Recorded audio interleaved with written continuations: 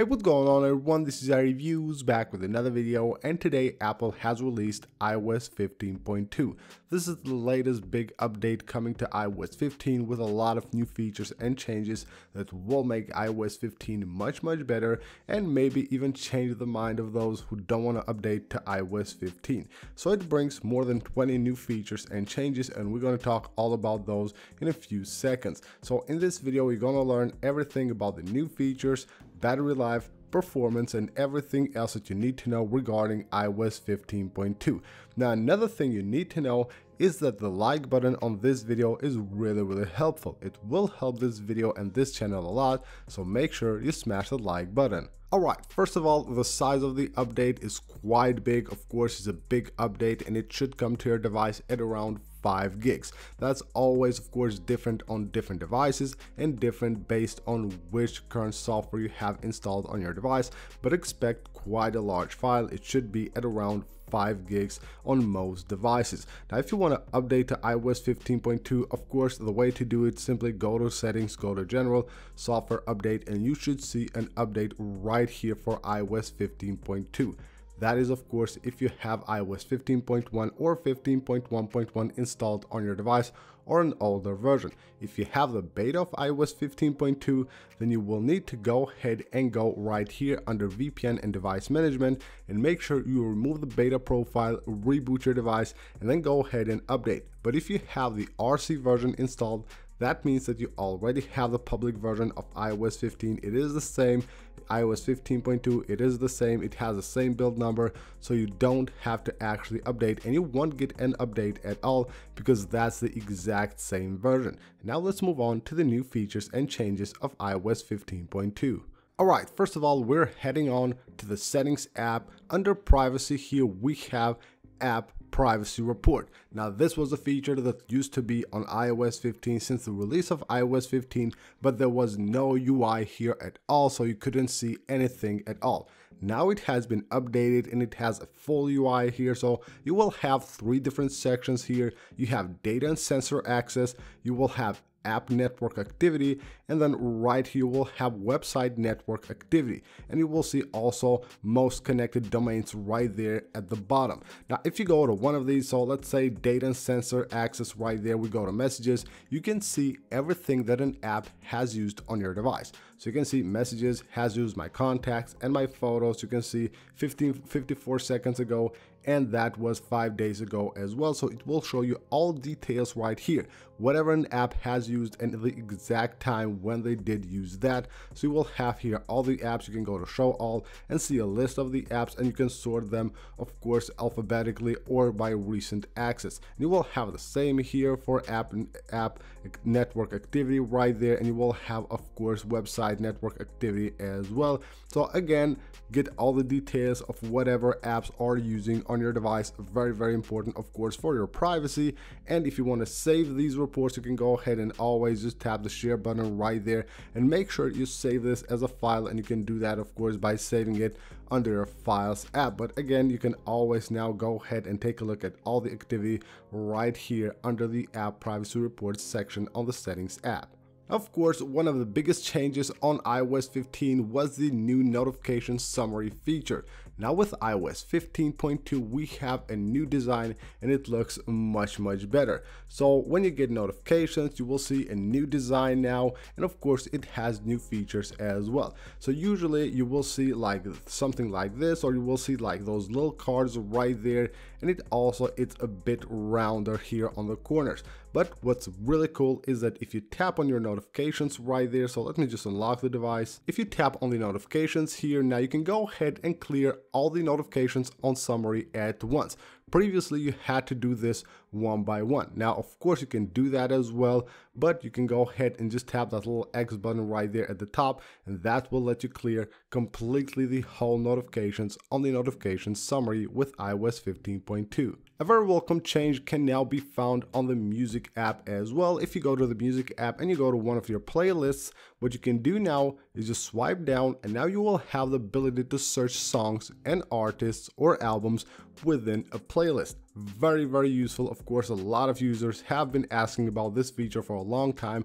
Now it's finally here with iOS 15.2. A really important change that Apple has made on the settings app on iOS 15.2 is the ability to now view the service history of iPhone's parts like battery or screen. So you can see how it will look like if you have on your iPhone a battery or maybe a camera or a screen that has been replaced. This is what iOS will now show on your device. So when you go to General and About, you will see here parts and service history. That will be for the battery and the camera. You can see it says genuine Apple part, and of course it says the same for the camera.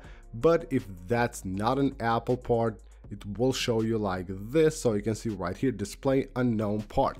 That will let you know that that device has a part that is not genuine and of course has been replaced by a third party. This will be very important, especially for people who want to maybe purchase an iPhone that has been used. You need to know whether everything is genuine on that iPhone. Now with iOS 15.2, that will be very simple to do.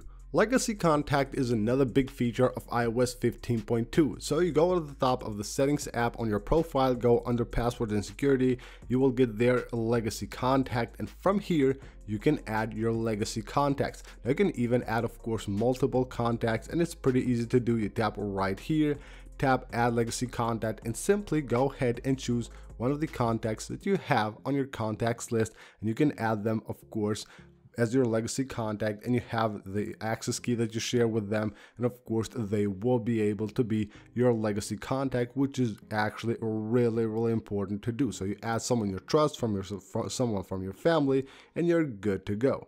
Now legacy contacts not only can be added, they can of course be removed as well. So if you go to one of the contacts, you can right here view their access key, and of course you can even remove that contact from your legacy contact. That will be very easy, and of course as I said, it also allows you to have multiple contacts. So you can have a couple of even more contacts as your legacy contact. You can also remove or view their access key anytime you want. There is a change under emergency and SOS as well, so now you can disable call with 5 presses. Now a lot of times you will probably invoke this by accident. It happened to me a lot of times while just cleaning my device. Now you can actually go ahead and just disable that completely from here. And the countdown now with iOS 15.2 is actually 8 seconds instead of 5, so that's a change as well. But the biggest change here, call with 5 presses can now easily be disabled under the emergency and SOS settings. Hide My Email has been one of the biggest privacy features that Apple has added to iOS, and now with iOS 15.2 you will get this banner on your email app. So it says hide my email, this message has been forwarded to your inbox. So basically it gives you this banner here letting you know that of course hide my email is working and everything is as it should be. Very important. Of course Apple doing a great job always with the privacy settings that they've been adding with iOS 15 especially. Talking about privacy, when you go to your cellular data option under the settings app, you will now get limit IP address tracking. This is also a new feature that Apple has added to iOS 15.2. Now you can find it under cellular data as well, so you can of course enable it from here. Limit IP address tracking by hiding your email IP address of course from trackers in Mail and Safari now can be used with cellular options as well. You can of course also find this under your Wi-Fi network. So go to any Wi-Fi network, simply tap on the little I button and you will get limit IP address tracking there as well. Of course, the ability to enable or disable it right here, and it does the same. Basically will protect you from unknown trackers on Mail and the Safari app. There are also changes on the TV app with iOS 15.2. So if you go to the TV app, you will see now a new tab here for the store. So now we have a store tab here, and of course you can browse all the different movies here, or you can switch to TV shows. So you have 2 different sections there for movies and TV shows. That of course is pretty cool and makes it much easier for you to find any TV show or movie that you want. And this is new as well. When you take a look at the details of any picture on iOS 15.2, now it will also show you here an indicator which lets you know whether that picture has been taken with the night mode on or off, and also shows you here the seconds you get, of course, while taking a picture with the night mode based on how dark the environment is. You will see now that detail right here under the photo details. iOS 15.2 will add the new communication safety feature on iMessage as well. That's basically preventing childs from seeing photos that they shouldn't do. So what you can do with that is, of course, enable it, and that is done by going to the screen time settings and enabling screen time, of course. Then if you have a child on your account, then you will be able to actually have them from here enable that. Actually, you enable that feature directly from here. We'll see them in the list right here, and that will be able, of course, to let you enable that safety feature, which actually is really important. Moving on to performance. Now, performance on iOS 15.2 has been really good. I had this update since beta 1 and it's quite solid. Didn't experience any major issues with performance whatsoever. And taking a look here at the Geekbench scores, we can see a bit of difference between iOS 15.1 and of course 15.2. So this is right here, 15.1. So the single core score 1605, 1606 on iOS 15.2, of course, almost exactly the same, but we have a slight increase here on the multi-core score. So we have 4199 on 15.1, while we have 4290 here on iOS 15.2. so that's quite a solid improvement there on the multi-core score. Otherwise, the device has been really stable with 15.2, although of course there might be bugs. We're going to talk about those bugs in a few seconds here. Now let's move on to the battery. So battery as well has been quite solid on iOS 15.2. I can't say that I have noticed any big improvements from iOS 15.1, but it has been quite good.